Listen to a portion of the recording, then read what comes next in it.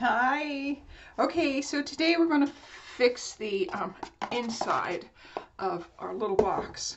And you will need, if you're working with me, I'm using Holiday Happiness.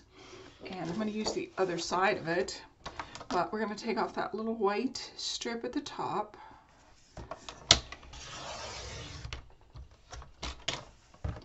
And I like to measure. I know some patterns, when you do them on the internet, they give you the measurements, but I like to measure. I do my own measuring. So this is going to be, it's 2 inches deep. So I'm going to go ahead and cut about 2 of those at 2 inches deep.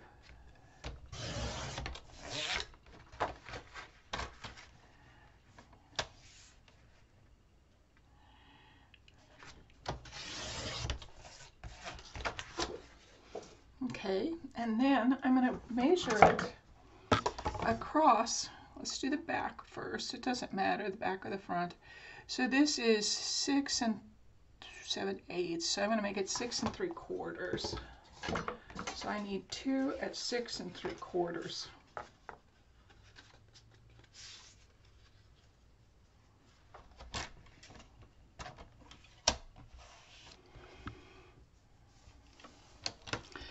And your measurements might be just a little bit different than mine. Oh, that's just about perfect. So you know how we make sure it fits. We just kind of lay them in there. And then this one, oh yay, this is going to fit. We're going to get the other 2 ends off of this. So I'm going to measure this, and it's about 5 inches, so I'm going to make it 5 3/4.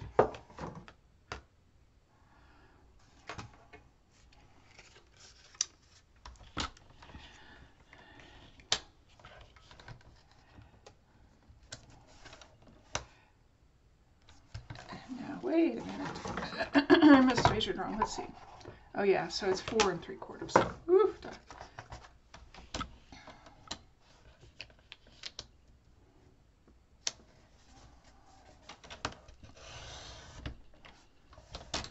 Okay, so after we've done that, let's go ahead and smudge everything.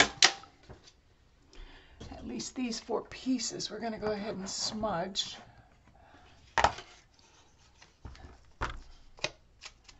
Just to get the white gone off of our edge. I'm not really putting much ink down on the paper here, but at least you can see I'm holding it perpendicular, right like that.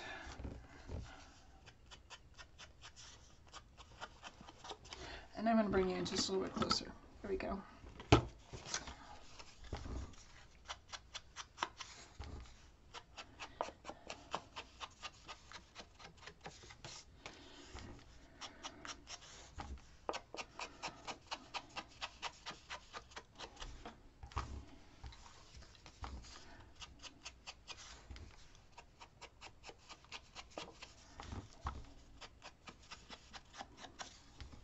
This is such nice paper. It's very thick, but you can tell that the grams per square inch are pretty tight, it seems.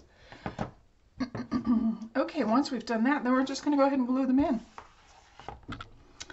And I'm just starting with a big one. It doesn't really matter. I like those little birds too. They're pretty.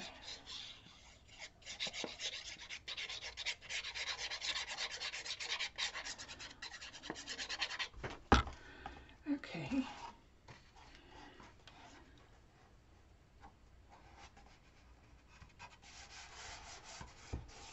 Now, because I have these lips, I'm not actually going to be able to flip it like this and use the table. So what I am going to use is my hand, and I'm going to support it very well as I go across here.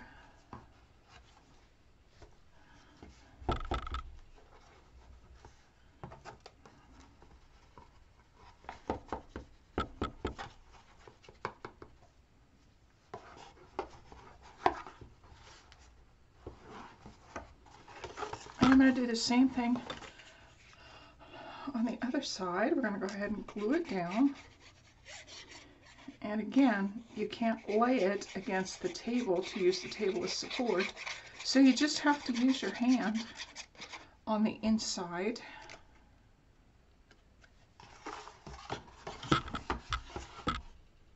And I'm keeping it a little closer to the top as I glue this in.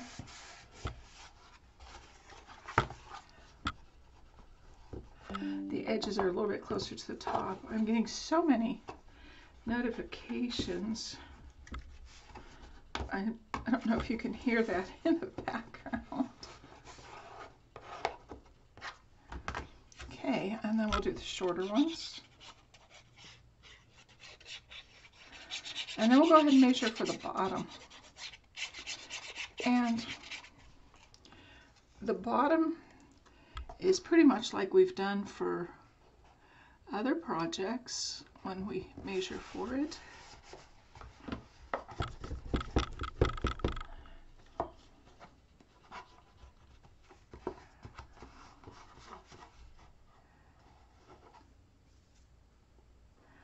I'm just taking off the excess glue that I've gotten.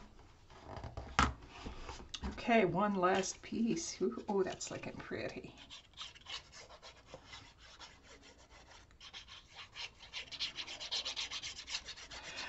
Now that you know the tricks, you can design your own boxes or books because you know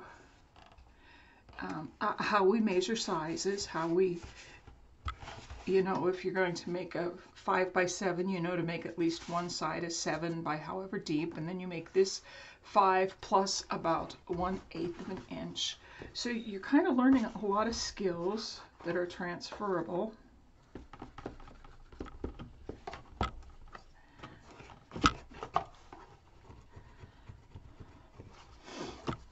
Okay, let's measure for the bottom. Now, we know that this is about 4, I think I'm going to make it 4 7/8. And I'm kind of measuring on the inside of my chipboards. 6 3/4. So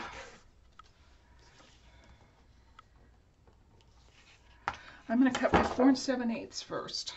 I know you can't really see very well. Oh, let me put the lid on my glue. Make sure to keep your glue capped so that it doesn't dry out. So we're going to do 4 7/8. Okay. Now remember when we check to see if this fits, we take this side. Yep, and it'll fit. Now it won't fit this way because we haven't cut that yet. So we're going to do 6 3/4.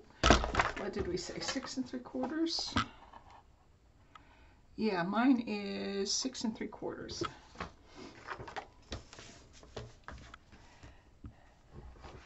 So I have to open this.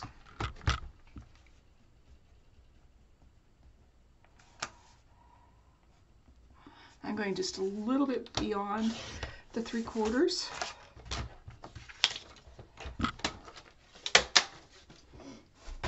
And let's check it. Oh yeah, that's nice. Let's go ahead and smudge it. Get our little white edges all hidden.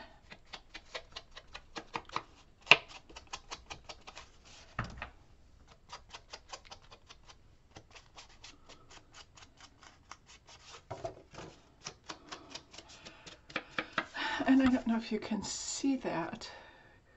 No, because the other side's white. That's okay. Take my word for it. We are covering up the white of our cut edge. And then we're going to go ahead and put glue on it and glue it in.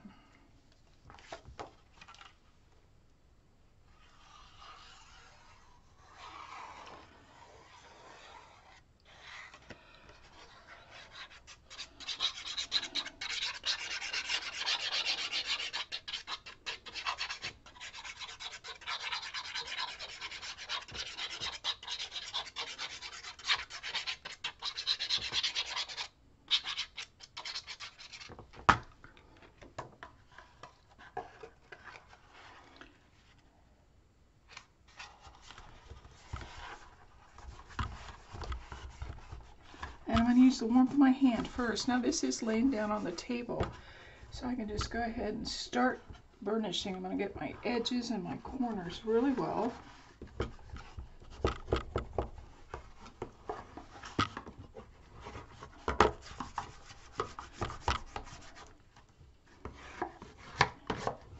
And we have that finished.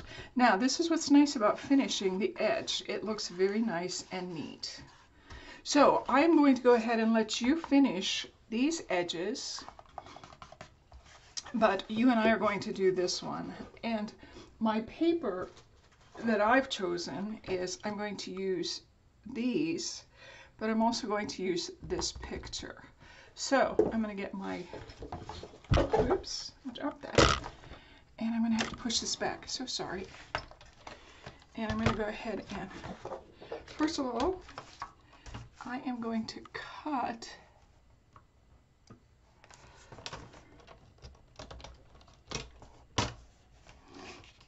remember how I'm trying to cut at that blue line.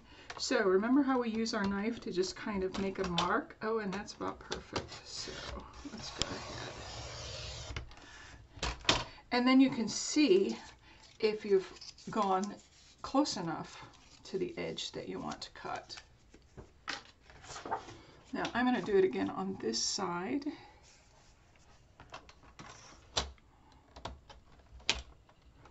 That's about perfect. Okay, and once I have those two edges cut, then it's easy to line up this edge. I just line them up on my cut area.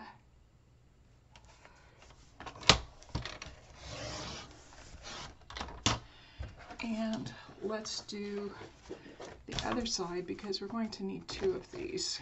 We're going to need a corner here and a corner here, or vice versa. Just as long as you get two corners, we're going to be okay.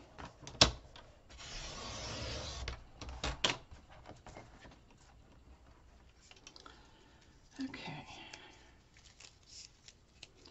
Those I probably will not be able to use. Oh, I might have been able to use them. Okay, never mind. Okay, so the next thing I want to do is I want to go ahead and line this up, and I can already tell that's not going to hit my blue, so let's go ahead and move it this way just a little bit.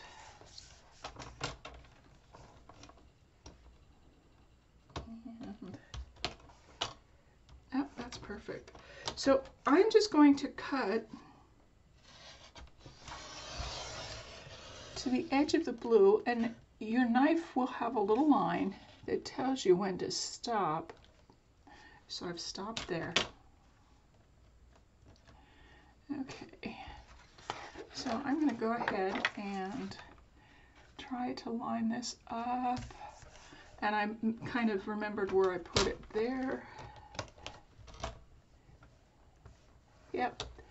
Okay, so this one I'm going to cut clear from the edge, and I'm going to stop. There we go. Okay, so I have a perfect square, or a perfect corner. And what I want to do is I'm going to tick mine. I'm going to put it here where I want it to be, and I'm going to come down here. I'm going to mark it with a little notch right there. So I want to cut at about that notch. Save that, you might be able to use it. And then I'm going to do the same thing on this side. I'm going to go ahead and put it in the corner where I think I want it, bring it over here real close to my edge. We are going to cover it up so it's not big. I'm going to put my notch, and then I'm going to go ahead, put my notch on the cut line and cut. So you should have 1/2 of your frame. And I did, I kept the blue, and I will show you why later. So we're going to do the same thing with the other corners. Now it should be just a little bit easier because we have at least one reference point. but I'm going to mark that. Yep. So I'm going to go ahead and make my mark, end where my little line is on my knife, and bring it down. And then we're going to flip it. And I kind of know where it is, but I'm going to check it. I'm going to check here. Oh, that's a little too far. Okay. Yep. I'm going to take it to my edge and then the whole way up. So you'll do the same thing with this that you did with this one. They could even be pretty close to exactly the same, so you might just want to try marking here and marking here, and then laying it on your box. Yep, that looks good. So we can cut those. I always check because you never know.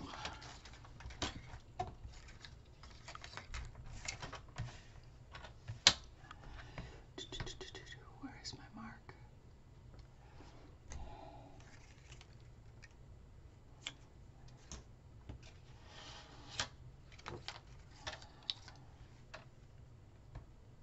Yeah, there it is. Okay, so I'm going to keep these because I might be able to use them for a frame elsewhere. So let's just put those over there for now. And let's, again, I'm going to check just to make sure. Yep, there we go. Oh, that looks nice. That looks very nice. Okay, so the other thing that I do want is I want to cut Santa.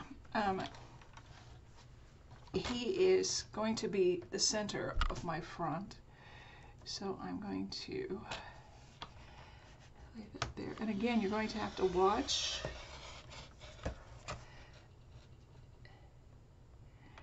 and line up your knife.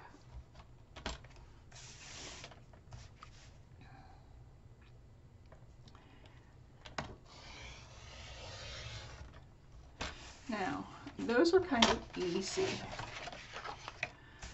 This one, I am not quite sure, so I'm going to use my little, I call it my game.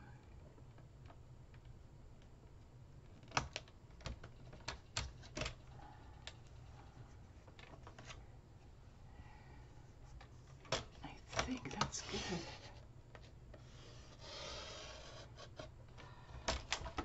And so there, I've cut that out. That looks pretty good. I'm going to put this aside because I can use some of those later. Now, let me put my cotton scoreboard away, and I am going to go ahead and check and see, do I want to put this down first and then put this down? Yes, I think I do. So in order to do that, I am going to go ahead and put my corner in where I want it to go.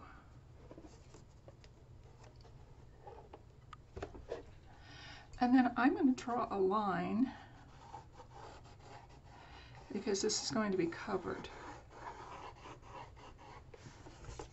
Okay, and then I'm going to do the same thing on this side. I'm going to go actually put this down pretty close to where I want it to go. I'm going to draw my line on both ends.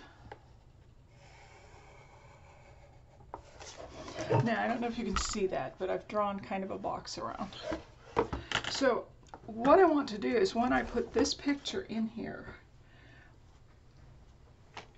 actually it's going to be the other way. I'm going to use this for, remember I made two. I'm actually going to go ahead and lay this on top of here so that I have, and I'm going to do it again because I did it on the wrong box.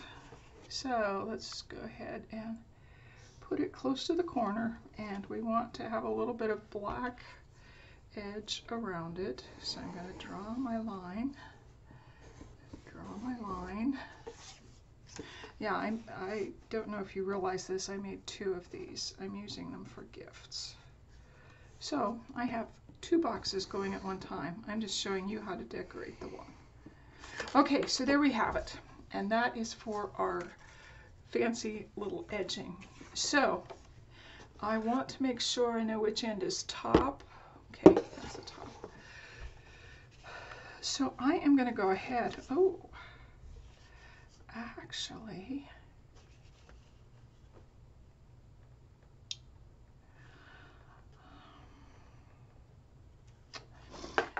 actually, when I look at this, I can do the Let It Snow, keep the Let It Snow.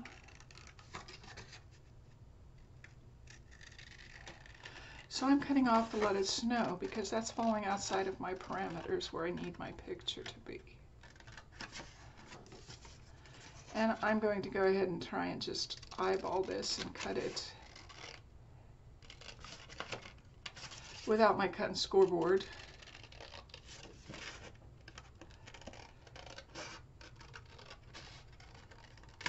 So that can be used as a frame, or I can cut the pieces apart later, put that over there. So then when I look at this, there we go. I do want to make sure that the season's greetings is showing. So I'm going to put a little tick here and a little tick here. Okay. And then, oh, perfect. So I'm not going to smudge this because it's going to be covered, but let's go ahead and put nice beads of glue on this entire paper. For those of you who are just doing the paper projects, I do have Fridays when I do knitting, and we might get to crochet later, but we are definitely doing knitting right now. Okay, so I got those, and I have the box under here, but I am still going to support that because I don't want to ruin the other box underneath. Okay, so these ones we do want to smudge. Our little corners are pretty little corners, and I'm going to smudge all of it. And you can see I'm not laying down ink on my paper. I'm holding this perpendicular, which means up and down from the edge.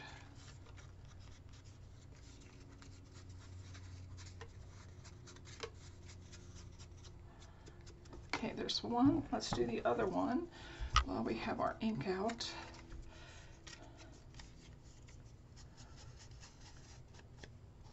This would have been real pretty with some green ink, I think.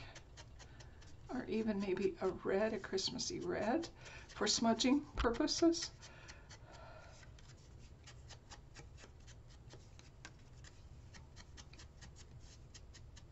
Okay, so we have all of that smudged. So the first thing I want to do is I want to go ahead and put at least one side down. And I may have some black show, which I don't worry about that because the black kind of makes it pop. So let's go ahead and put our glue on this entire corner section.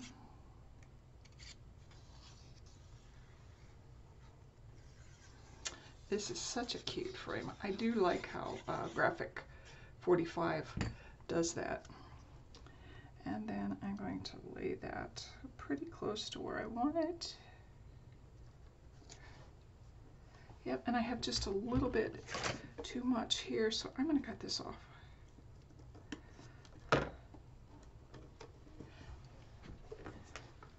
And again, I'm going to support that while I burnish, or while I burnish.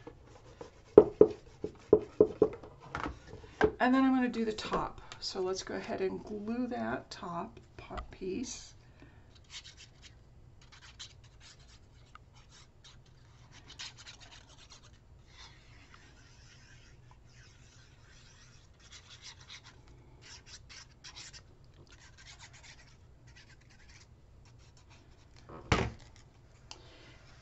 And I'm going to kind of do the same thing.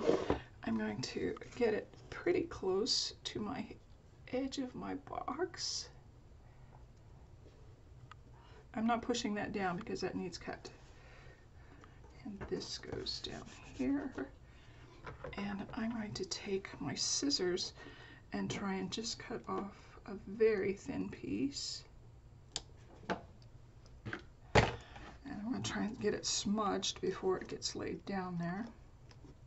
There we go. Okay, so we have a frame around our Santa. Now I'm going to go ahead and let you do the outsides. These are very easy to measure. You can do this one, but there is your box. And we will put ribbons through here so that we can tie it closed, which I'll have to get these done. Okay, I hope you've enjoyed this series. It's been rather fun. I am waiting on more tags so that we can do the tag album, and that will come a little bit later. Okay, thanks for joining me. I'll see you again. Bye-bye.